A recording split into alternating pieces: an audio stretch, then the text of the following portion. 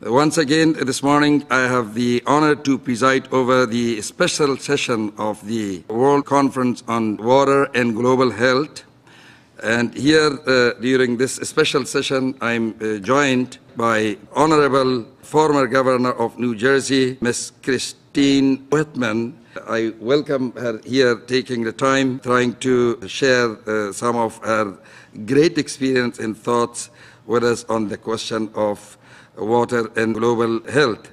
For your information, our distinguished former Governor of New Jersey, Madam Whitman, is also a former administrator of U.S. Environmental Protection Agency for the Office of the President of the United States of America, and also chairing the Water Policy Institute. You're most welcome, Madam Governor. Well, thank you, Ambassador, very much. I appreciate that. And I would like to start by thanking our host, the World Water Organization, for bringing together this kind of a group of leaders. This, to me, is a wonderful example of what WWO can do in its ability to mobilize leadership that's working to overcome the water challenges that we face in the world. And these are global challenges. I think we should make no mistake about it. These are not challenges that are relegated to the developing world. They are global challenges for both developed and developing world. And I venture to say that the people who are here today are drawn together by a dream that we all share, a dream that has access to safe, clean water and sanitation for everyone, so that, among other things, children can grow up to have healthy lives and be productive citizens and be all that they can be. The good thing and the wonderful thing about this conference is its dedication to promoting technological advancement, public-private partnerships, good governance, and other solutions for achieving a worldwide water sustainability. I have often said, and I've been saying it for years now, that the #1 environmental crisis that we face in the world today is water, quantity and quality. Climate change may be the issue that attracts the most attention on the world stage, but as a practical, on-the-ground, day-to-day environmental challenge, water is the one that, to me, supersedes everything, even if it is impacted by climate change. Don't take away from that for a minute. Capacity building, which is the subject of the next session, is, I believe, going to be a critical part toward achieving the goals and the progress that we are seeking in this area. When we woke up this morning, whether it was in our own homes or in our hotel rooms, we turned on the faucets and we got as much water as we wanted. It wasn't a problem. Most people in the developed world never give any thought to water. To them, it's a natural thing. We take water for granted. It's like the air. It's something that nature provides, and we don't have to worry any further than that. And the reality, as the people here at this conference know, water is neither infinite nor is it inexhaustible. In fact, our water services are in trouble. Population increases, food pressure for increased capacity and development of food production, rapid urbanization and aging infrastructure all are putting enormous pressure and strain on the world's water supplies and the systems that deliver it. In 2005, 2.8 billion people lived in areas under severe water stress. By 2030, that number is expected to reach 3.9 billion, or 47% of the world's population, and that's according to the OECD's Environmental Outlook. That will happen by 2030, and that's without even beginning to factor in the impact that climate change may have on water and its scarcity. And as I mentioned at the beginning, the challenges are not relegated to the world's poorest countries.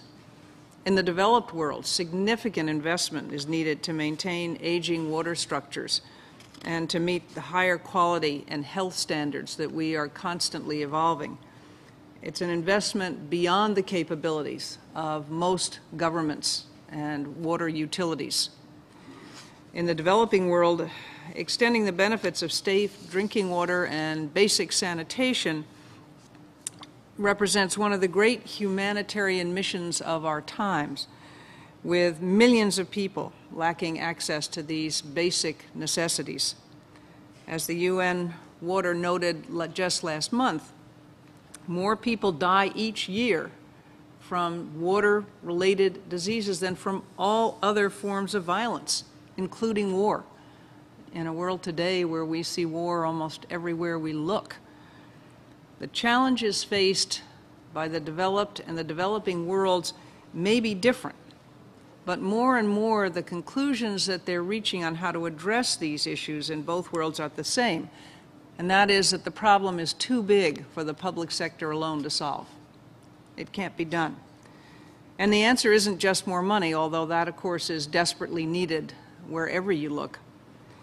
It also requires better governance, improved financial planning, more efficient use of resources, broader outreach to stakeholders and others who have a share in the system, and more organizational capacity building.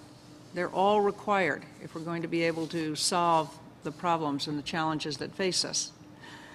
Public-private partnerships, private business, and local governments working together can sometimes be a catalyst for new investment and some of the other reforms that are required. I realize that the idea of bringing private enterprise into the to the table on water services makes many people very uneasy. After all, water isn't like most goods and services produced or provided by the private sector. First of all, it's absolutely essential to life, and secondly, it's something provided by nature. So people don't think that there's a role for the private sector. In his recent book, Michael Rouse, the former president of the International Water Association, describes a moment at the Kyoto Water Forum in 2003 when protesters disrupted a panel where you had the private sector discussing their role in providing water. And essentially what these protesters said is, water is essential, it's natural, and it should be provided for free. And Rouse recounts how the water minister from Swaziland answered them by saying basically, yeah, water's free if you want to take your bucket and go up the mountain to the source. But if you want me to provide it to you, if you want me to provide for collection and delivery and cleaning that water and having it come to your home, then you're going to have to pay. It's going to cost something to do that, to reach that outcome. So while we can all agree that water is a special product, we also need to recognize that a sustainable model of cost recovery is absolutely essential even in the poorest parts of the world. We can't solve the problem without that. Without it, humanitarian progress in developing nations will frankly be impossible, while our aging systems in the developed world will continue to just fall apart as they are today. The Johannesburg Declaration on Sustainable Development, adopted in 2002 at the World Summit, recognized the limits on the public sector's capacity and endorsed the formation of public-private partnerships between private business and local governments to address the world's economic and environmental challenges. Public-private partnerships are clearly a vital way to encourage humanitarian progress in the developing world and to helping the developed world meet its needs and the challenges that it sees. No matter what you may feel about it, there's just no escaping the fact that the job of building and maintaining water services, delivering them where they're needed, is too large and too complex for government to handle it alone. There isn't a government in the world that can do that. I want to make it very clear, though, that I don't speak as an advocate for public ownership at one end, private ownership at the other, or any particular hybrid in between. What's important to me is simply that we get the job done for the largest number of people. And the way that happens is going to vary. It's going to be different in different parts of the world, depending on the various needs. Systems by themselves are neither good nor bad. It's much more important that you have things such as good governance, good environmental and economic policy, good planning, and what addresses the needs of that particular community. Let's talk about the challenges here in the United States, lest we think that we don't have any. Water pipes in most of our cities and our large cities are over 100 years old, and they're rapidly deteriorating. Here in New York City, the water system was put in when Abraham Lincoln was president of the United States. Water mains are busting, pumps, collection equipment, and treatment plants are failing. The American Society of Civil Engineers, in its annual report card for American drinking water structures, gave our infrastructures a D-. In 2002, while I was administrator of the United States Environmental Protection Agency, we did an analysis and identified a projected funding gap between current spending and infrastructure needs of between $37 and $117 billion over the next 20 years. At the same time, the National Resources Defense Council did a study, and they cited the Water Infrastructure Network that said that there was $500 billion in upgrades needed and repairs in the United States just to ensure the current safety of our drinking water, and not reflecting the changes that we're constantly making to upgrading the environmental standards on drinking water and what's safe and acceptable. So while no one may know the exact cost of what's needed, we know the cost is staggering. Public-private partnerships offer a potential way to attract the new investment that's needed and the more efficient uses of the resources that we now have. The increasing, and this is something that sometimes we overlook, but they're increasing technological and environmental complexity in water services. And often that is beyond the capability of local governments to handle. They simply don't have the resources for that.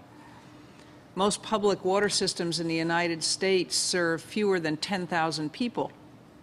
Many of these small utilities simply lack the management skills or the technological competence needed to keep up with today's regulations, just as they often lack the financial strength to keep up with their aging infrastructure and what they need to do to keep their systems operating. Many of these utilities are looking forward to partnerships and consolidating and exploring partnerships with private companies in order to better serve their communities. Larger U.S. water systems are looking to private partners as well. Between 1997 and the year 2000, some 600 cities had privatized, had worked on private contracts in order to meet the water needs that they saw coming at them. The challenges in the developing world are much more daunting. While some progress has been made toward the Millennium Challenge goals, the development goals that aim to have the number of people who do not have access today to safe drinking water and basic sanitation by 2015, are still out of reach. The world is not on track to meeting those goals today. Substantial additional revenue is going to be needed. In fact, the recent World Health Organization report estimated that $18 billion a year will need to be spent going forward to extend existing infrastructure to achieve those Millennium Development Goals. But we also need effective water policies and improved guidance and strategies for building consensus to overcome political opposition, vested interests, and they do exist, and other obstacles to reform. As the WWO reminds us, the cost of failing to meet the Millennium Goals is enormous. Disease spread by unsafe water causes an estimated 3 million deaths a year. Inadequate access to safe water and sanitation locks in a cycle of disease, poverty, and death for hundreds of millions of people, causing destabilization to governments and opportunities for exploitation. issues that should be of concern to each and every one of us, no matter where we live. Public-private partnerships have taken many different forms around the world in striking the right balance between the extremes of total public ownership and complete privatization. The first type of public-private partnership is the management contract. This is an approach where all the assets remain in the public domain while the private partner takes on some aspects of operational responsibility for a limited period of time, usually 2 to 5 years. Then there's the lease agreement approach. Under lease agreements, the public utility gives a private entity response for operating, managing, and maintaining the systems. And the duration of a lease for that is a contract sometimes as long as 20 years. On the privatization end of the spectrum, we have concession and divestitures. Concessions transfer operation, management, and most risk and financing responsibility to the private sector. For the private sector to recoup its initial investment under this scenario, your contracts are between 25 and 50 years. A divestiture approach, on the other hand, transfers actual ownership of the assets to the private sector for the duration of the contract. Which is the right model? It depends. It depends on the circumstances. An area that wants to improve efficiency might go for a leasing arrangement, while one that wants to attract investment may favor a concession arrangement. The ultimate course is going to depend on the facts on the ground and the area to which it is being applied. What's more important is that governments establish a clear framework for making the best use of the private sector's participation with the appropriate kind of oversight that will be required. We have to have effective oversight, monitoring, and regulation. There's two experiences that I just wanted to share with you quickly on how this can work or not, as the case is, one in Atlanta and one in Indianapolis. They highlight how public-private partnerships, some of the challenges, and it's interesting because they both involve the same water company, United Water, which is a subsidiary of the French company Suez Environmental. The partnership didn't work out very well in Atlanta, and much of that was felt to be because of a rush to the bidding process, a failure to carefully negotiate and to look at all the issues and draft the contract terms appropriately, insufficient planning, and a lack of political will. In 1998, United Water Atlanta partnered with the City of Atlanta to manage the city's water system for 20 years, according to the contract, for an annual fee of $21.4 million. The city projected a total of $400 million in savings. Within 4 years, they were back. They had canceled the contract.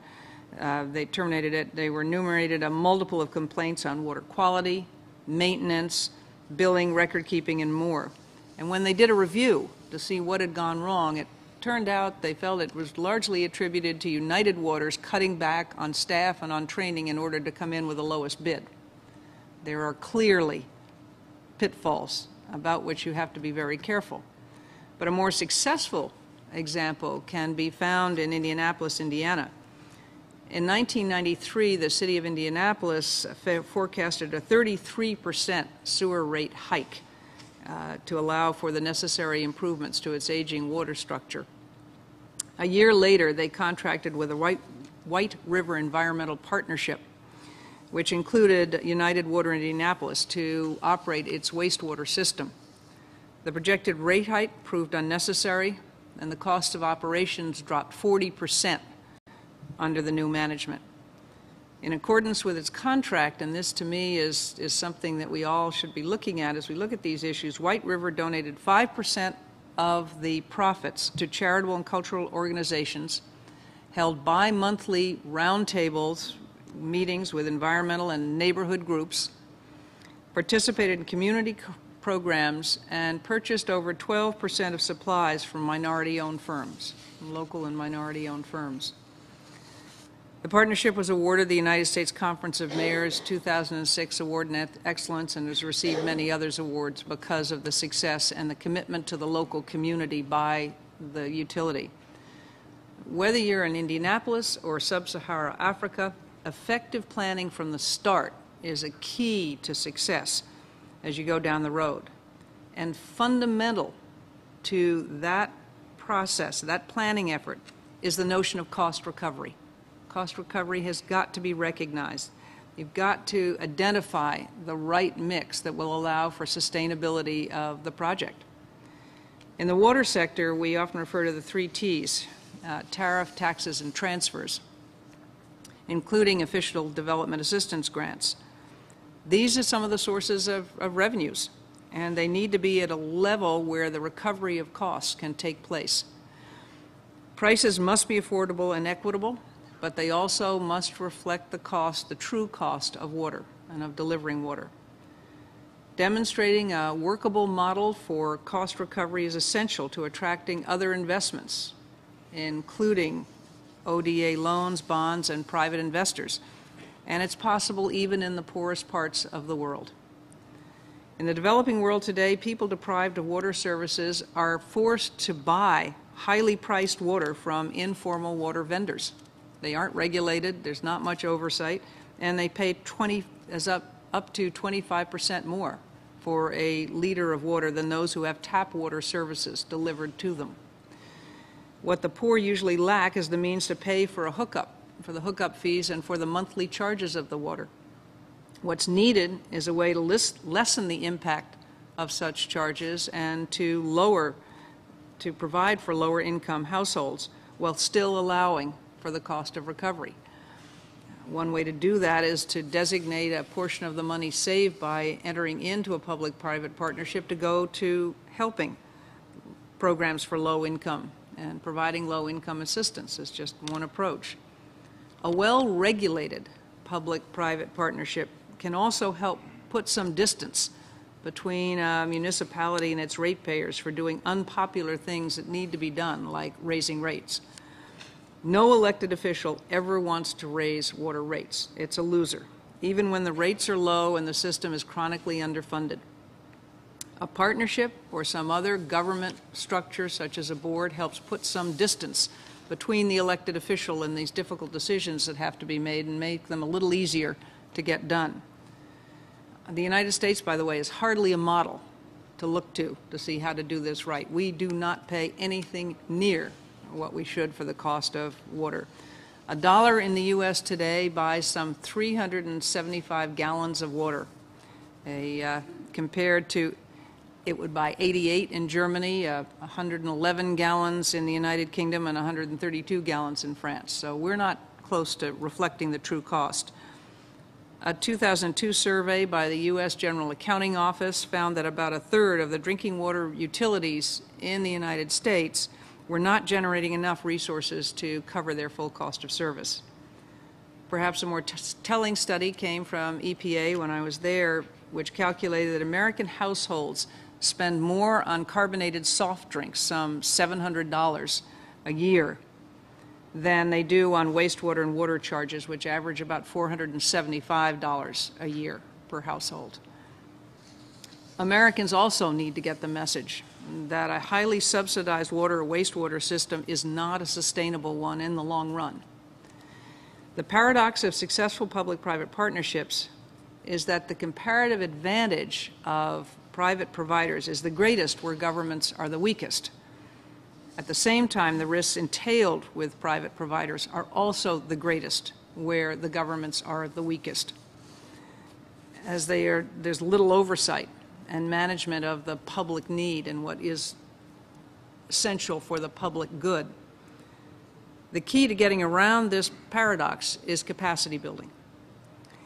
All stakeholders should focus on building the capacity of civil society to engage meaningfully in the dialogue that must take place.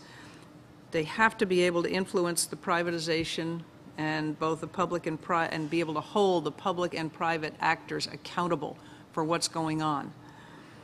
As stated in the Dialogue on Effective Water Governance, the water crisis is mainly a crisis of governance, or largely a crisis of governance. Communities can and should play a significant role in the contracting phase, and incentives should be provided for mobilization and effective monitoring programs at the local level. Success for a partnership requires private enterprise development, capacity building at the local government level, and community development and organizations to develop monitoring and supervisory capacity. They are all essential to going forward. Private sector participation also doesn't relieve governments of its basic responsibility to provide safe drinking waters. Governments should not rush to enter into a private partnership so that they can cede the ownership of water and management of water just for the sake of relieving themselves of some dollars. Water is a fundamental element of life, and provision of water still remains a part of the public trust, even though there is a role for the private actors to play. There are a number of good resources, obviously, that people at this conference can go to, and I'm sure they know all about them. One of them, I chair something called the Water Policy Institute. We're going to be coming out with a paper very shortly on public-private partnerships. There's a checklist for public action at OECD, all of which are important. There's an expression that's sometimes used by those who have been in the public sector or serving the public sector that says, no margin, no mission. While public-private partnerships are not an ideal solution for every situation, they can provide a viable solution for an effective framework for addressing the lack of public investment, as well as some of the operating inefficiencies we see in the public sector. In some cases, these partnerships can provide the margins that allow us to be successful and meet the basic humanitarian needs that we have, and will get us to the point where we can ensure that every child can grow up living a healthy life and reach their full potential, and that all those who participate in civil society are able to participate fully and not have to worry about accessing clean, safe, and healthy water. This conference is one of those that can help raise the level of understanding of the importance of this issue and the fact that it transcends all geopolitical boundaries and is in fact a world crisis. Thank you very much.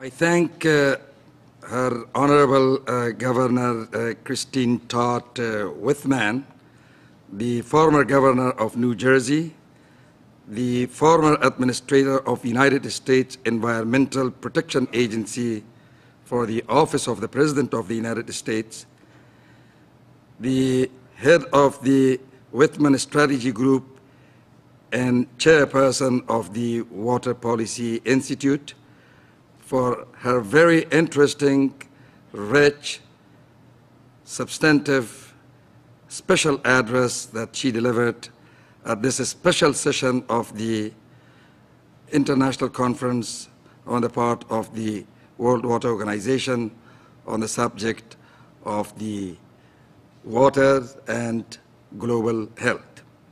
Now, if Madam Governor is allowing me, she could take some of your questions for this very substantive and interesting conversation. Those of you may have any questions, if Madam Governor agrees. You're most welcome. Just raise your hand and we will make sure that whoever is interested given a chance. Madam, please. I'm Pavani Ram. I'm a physician and epidemiologist, and I teach at the University at Buffalo in New York. I appreciated your thought-provoking talk. I really thought that you covered so much, and I have a lot to say, but I'll try to be brief. I too am really hopeful about the role of the private sector in bringing solutions to the world's water crises, and I think that there are several crises. My concern is that the large-scale water companies tend to work in large-scale infrastructure that is incredibly expensive at the outset. And despite the cost, that infrastructure often doesn't reach the poorest of the poor who live in peri-urban and urban slums, and certainly not the rural poor. And as you said, even here in the US, most water systems serve under 10,000 people. And I fail to believe that there will come a time when we will cover every rural poor community with an infrastructural approach. So I do think that we should encourage our private sector partners to look at point of use household water treatment options as well as community level options. And in my experience, there's been very little interest from the private sector, primarily relegated to their corporate social responsibility arms, without the ingenuity that typically goes into their product development for, you know, the large-scale marketing. And I think that they could have a real impact in this arena, similar to what the private sector has done, for example, with promotion and marketing of soap for hand washing. So that's just a comment that I wanted to make, and I wondered if you could reflect back on that. I don't think there's any question, but certainly in this country we're not going to see every rural community served by a public water system. It's not going to happen. If you look at the costs that we just talked about, they're so enormous in maintaining the system that we have today. Extending it to that degree is going to become very problematic. But at the source, water purification and water treatment is becoming much more viable, and there is a lot more research going into it. Interestingly enough, and as you point out, the big water companies are looking at the larger systems. That's where you get they get to make the most impact, and you get the economies of scale, and they make money, no two ways about it. But also you have a lot of the NGOs now starting to get very involved in this, and you have some very creative work being done that you see. For instance, we were talking earlier, John Whitehead is someone who got together a group of former CEOs all over the age of 80 in this city who wanted to make a difference, and they each put up, I believe it was, they each put up $50,000 of their own money to get started to focus on water projects, on bringing water to communities that lacked clean drinking water in the third world. There's a lot of that, I mean, in the developing countries. There's a lot of that occurring now today. But we need government incentive policies that will encourage more research and development. There has to be, on the regulatory side, a framework that will allow for recovering of costs if you ask the big water utilities to provide point source water treatment. And there are some exciting models out there. There's some things happening that could make a difference and could be transported to developing world countries that have less of the economic ability to invest in these kinds of structures. Yes. Please introduce yourself. Very much. I'm Marcia Brewster. I used to be the senior officer for water in the Sustainable Development Division here at the UN. I wanted to talk about progressive block rates, tariff structures, because in developing countries, in a lot of places, they'll have a very, very low rate for basic minimum needs. So for the first 10 cubic meters per month used by a family, let's say. And then the rates increase significantly the more you use. So the more you use, the more it costs per unit. Now, I live in Westchester County, and I have United Water serving me. And the more I use, the less I pay per unit. And I think that's probably true in many parts of the U.S., especially on the East Coast.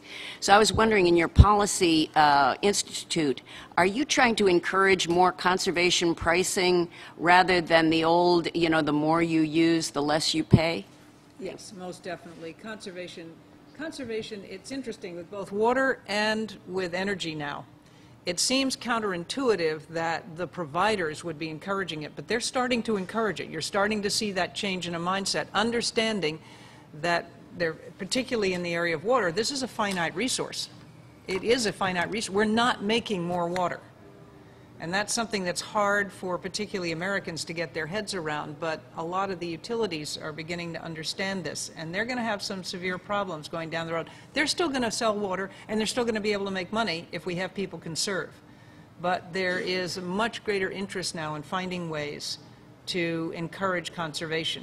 Energy Star appliances, you know, getting people to understand, buy a front-loading clothes washer, and you save an enormous amount of water. 44 gallons in the average cycle for a top loader for a regular washing machine, 14 gallons in an Energy Star front loader. That's a huge difference. And it's, as we know, particularly in this country, people respond to economic indicators. And if they pay more for their usage of water, it's surprising how quickly they will start to look for ways to reduce their water usage. And that is really one of the things that I have an interest in, and a more progressive look at how we do the rate structuring, and that you don't get encouraged to use more water. You, in fact, get encouraged to use less. And as I say, the utilities are not now pushing back on that the way they might have in the past. Please, at the very end. Please go ahead. Please kindly introduce yourself. Hi, my name is Kathy Shanling. I'm the executive director of something called the International Private Water Association, which is about public-private partnerships.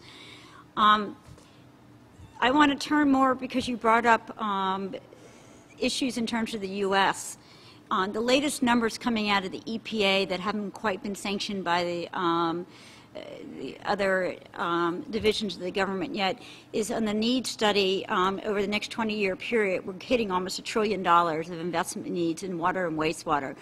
I think on the wastewater side, they're still waiting for the numbers to be sanctioned by Office of OMB. But it's just getting incredible how the needs is just building and building from your days when you headed EPA. And yet in this country, the water systems here, as you pointed out, we have some of the cheapest water in the world. We're by far some of the biggest users of water in the world on a per capita basis. But the other thing that seems to be coming out over the recent years, and certainly recently, is this very strong nexus between energy and water. And only because you brought up Indianapolis, there's some issues that have occurred recently. One is the PACE bond program that has now been put into place in 16 states, which is primarily to support energy efficiency retrofitting, but in California and some of the other states, it will also support water efficiency retrofitting. And up in Stamford, Connecticut, they're now looking through a grant from the Department of Energy on taking essentially dried, petrified wastewater and turning it back into energy and selling the excess energy into the grid, all doing this on a zero footprint. But what's happened now in Indianapolis as of 2 weeks ago, they've taken the Indianapolis water system, both water and wastewater, and put it in trust under something called the Citizens Energy Trust Fund. And what I wanted to know is, I think this is still in the process of all getting passed in, and that means U.S. Filter and as well as Veolia will be reporting to Citizens Energy, not to the city of Indianapolis. Do you see something like that happening more and more in this country, where because of the tremendous financial needs going on in this country at the cities, they start pulling their water systems into a trust that then segues perhaps into more public-private partnership? I think Dr. O is the one who should really be talking about this, or this interest in putting together a new institution that talks about energy and water in the same breath, because those are inextricably linked.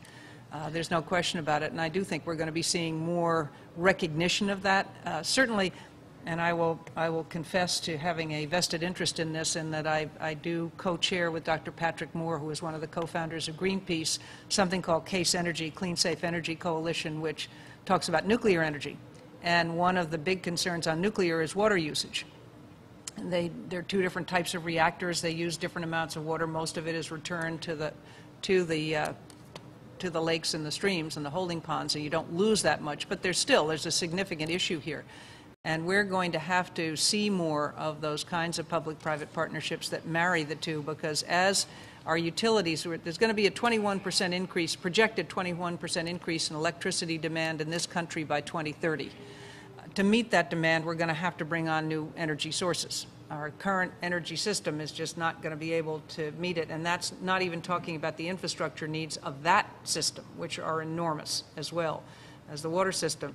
And as each utility starts to face this, one of the questions they're getting more and more is water usage. The concerns being raised are the interrelationship between energy, extraction of energy, how do you produce energy, and the water usage that goes along with it. So I haven't seen many examples yet of it, but I hear more and more of the question being raised as the utilities go forward to look for the new energy sources that they're going to bring online.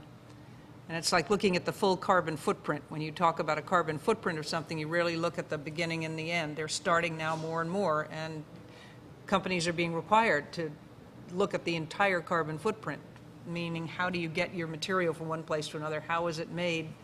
Not just the end product or not just your little part of it, but everything that goes into that process.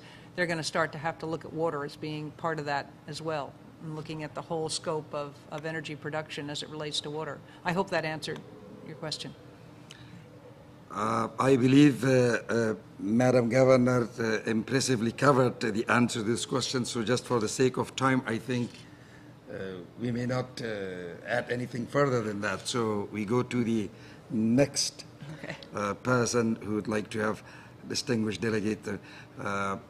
I think that I should ask Dr. Mike Maggie, but Dr. Maggie, please kindly introduce yourself for the record. We all know you, please. Yeah, I'm Mike McGee with healthywaters.org, and we focus on getting health professionals more involved in the water issue. And the question I had, Governor, is, as you know, we've been very focused on the American diet of late, mainly because of the chronic disease burden that's associated with the diet that we have and with the problem with childhood obesity. But a related issue has to do with the fact that the American diet is an enormous water consumer, that it takes about 3,000 liters of water in order to support the daily American diet for an average American. So the question I had was whether your policy institute is looking at all at this issue of possible water conservation gains that might come with moving the American diet toward less processed food and less meat and more grain. No, in a word, we're not. We haven't, but it is something we will, now that you have brought it up. I have to confess to you, at this point, we have not identified that as being one of the areas of focus, but I will make sure that we do. Thank you. Next, distinguished delegates at the very end would like to ask a question. Please kindly introduce yourself. Yes, Paul Mankiewicz. I run the Gaia Institute in New York City, although I was born in the beautiful state of New Jersey. I love your idea of source control, and that's really spectacular. The problem is the potential capital intensiveness and the time frame of getting that in place is not necessarily an easy way to stabilize political economies where there is trouble and there are essentially volatile elements. I'm wondering if you're looking at any, or you know of people who are looking at any way to look at individual household or community scale water supply that can be coupled with, in the longer term, the better goal of source control and getting a watershed that actually supports larger communities. I'm trying to think of how the best way to answer that is. In a short answer, yes, we're looking at those sorts of things, but the biggest issue that we have and that I have seen both at EPA and subsequently is educating the individual. We have, as I think we probably all, the Americans here will remember, that the Exxon Valdez spill was the worst single environmental disaster that we've had in this country.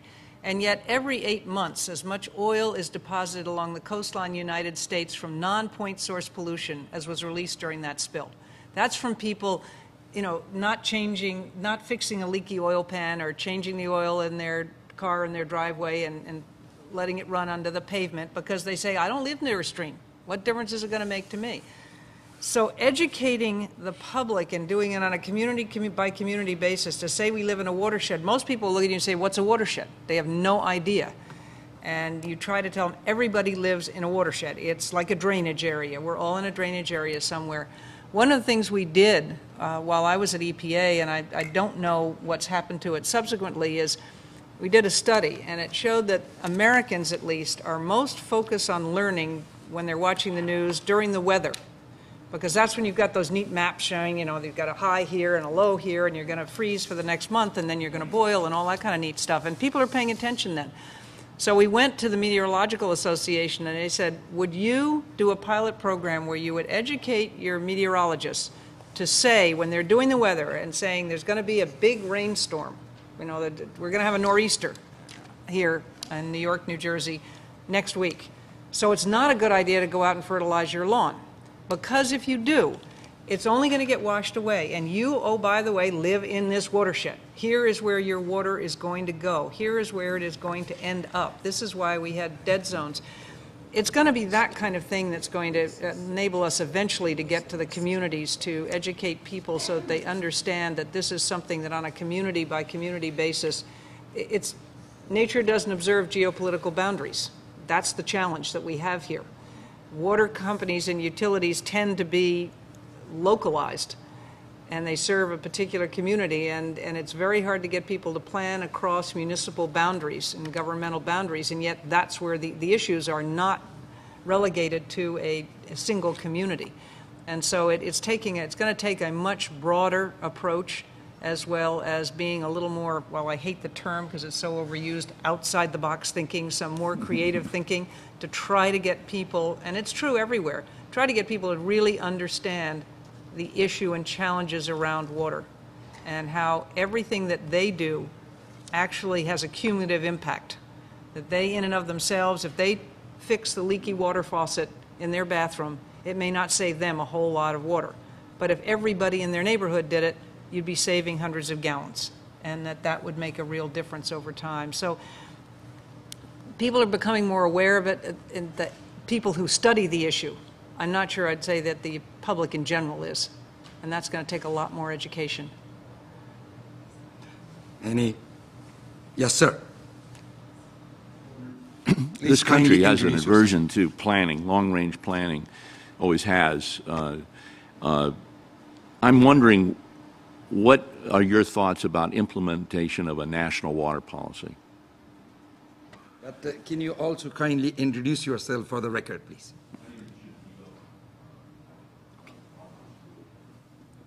Dry project. Governor, please. I think the possibilities of having a national water policy enacted anytime in the near future are slim to none.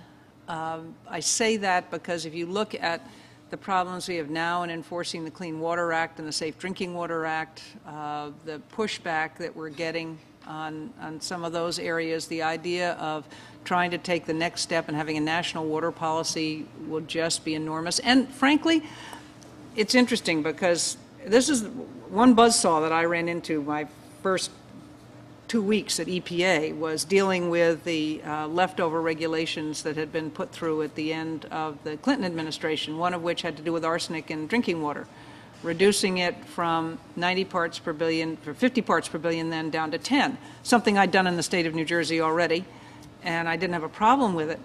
But we didn't have naturally occurring arsenic.